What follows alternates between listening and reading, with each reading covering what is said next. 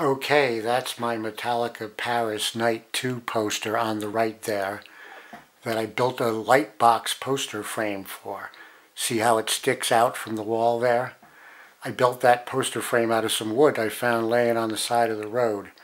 I took that poster, which I have a copy of, but blew that one up that I found online and printed it on translucent photo paper and then stuck it in the box.